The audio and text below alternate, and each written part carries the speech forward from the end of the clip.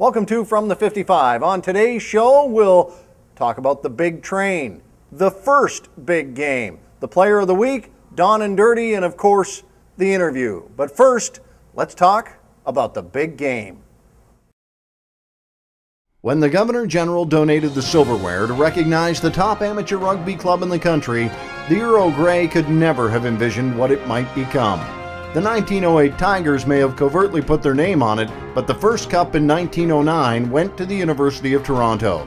In the fall air of Toronto's Rosedale Field, the opponents from Parkdale clashed in front of 3,800 official fans, but the count was really 11,000. The Blues badly beat the Canoe Club from Parkdale 26-6. Harry Griffith had already coached the Blues past the Big Four champions from Ottawa and used Smurley Lawson, Hugh Gale, and Billy Folds to take the $48 trophy and give Toronto the first of many Grey Cups.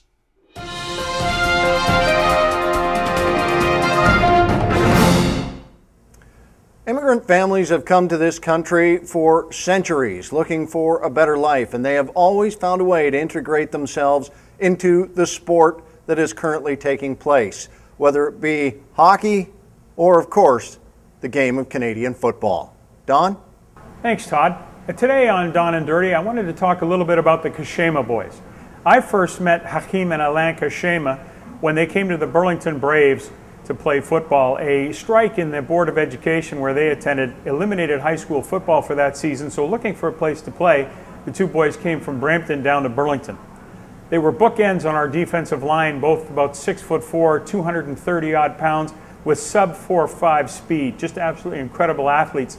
So it was no surprise when Hakeem, the older brother, went to the University of Connecticut and played 4 years for UConn, and then younger brother Alain played from 99 to 2003 for the University of Michigan Wolverines. The third boy, Fernand, ended up going to Western Michigan to play for the Broncos. He finished his career some 3 seasons ago and has spent the last 2 years with the Calgary Stampeders. Now along comes Danger, the youngest of 4 brothers, who goes by the nickname Bromley, who is now at Eastern Michigan, where he's a redshirt freshman looking to get a lot of playing time this year with the Eastern Michigan Eagles. The very interesting thing about the Kashema boys is that the whole family, 4 boys, 3 girls, and their parents, emigrated from the Congo in 1979, and Hakeem, the eldest, was only 10 years old. Some 8 or 9 years later, they're playing football, and all 4 boys, large defensive ends averaging over 6'4" and better than 250 pounds with incredible speed, have made a name for themselves in NC2A football. Hakeem and Alain both had brief careers in the NFL before ultimately coming back to the CFL. Hakeem settled with the Hamilton Tiger Cats, had a disastrous leg break on Labor Day, and that pretty much summed up his career. He's now coaching high school football up in Brampton. Alain played with Montreal for a number of years and then finished up his career 2 years ago back in Calgary, or last year in Calgary, where he played part of the season with his younger brother Fernand, who is now on the injury reserve list with the Stampeders in this 2010 season. So coming along in the next couple of years will be young Danger, who up until recently has gone by the nickname Bromley. Look for him to make some great noise and be a top CFL draft pick. It's interesting how the nuts don't fall too far from the tree. Thanks, Don. Certainly we have scoured the entire country, at least Troy Islikar has gone over the tapes, and he has discovered who the player of the week is this week. Now there are 400,000 players playing either touch, tackle, or flag football in Canada, but there is only one from the 55 player of the week. Meet this week's player.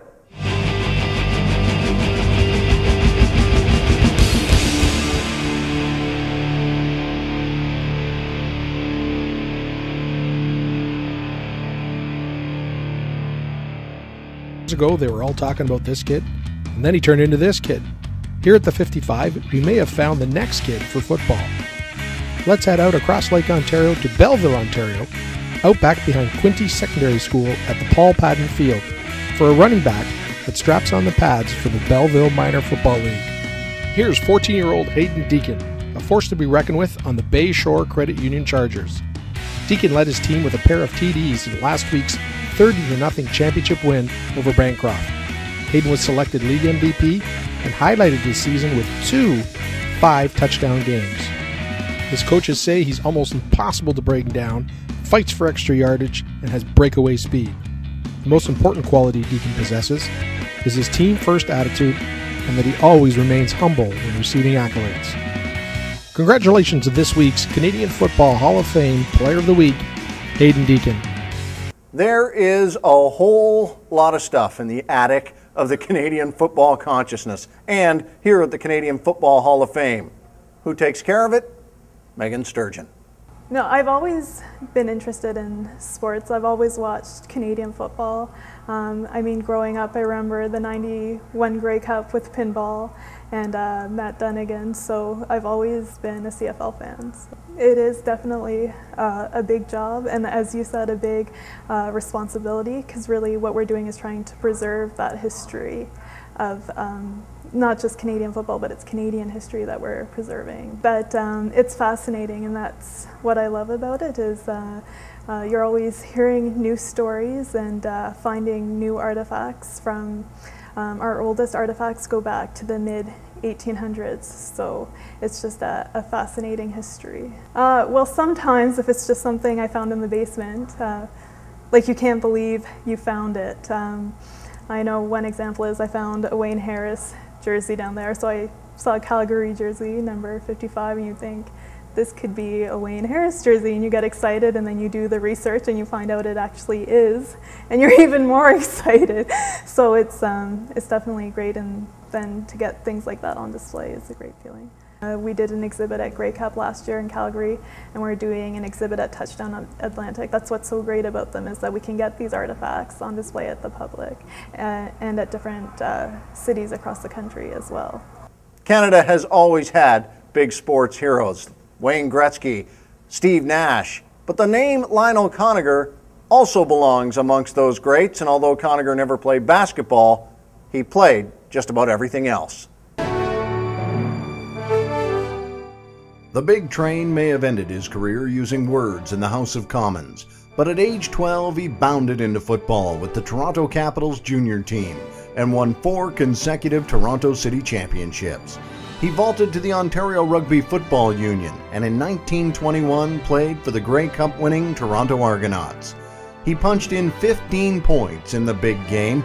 Canada's male athlete of the half-century would play pro hockey, lacrosse, soccer, boxing, and wrestling.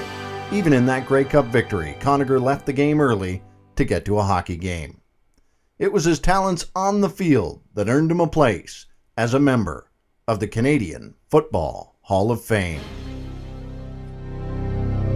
Thanks for watching From the 55. We will continue to bring all the information stored here in the attic of Canadian football, the Canadian Football Hall of Fame. Keep tuning us in right here on the Hall of Fame website. This is Todd Crocker from the 55.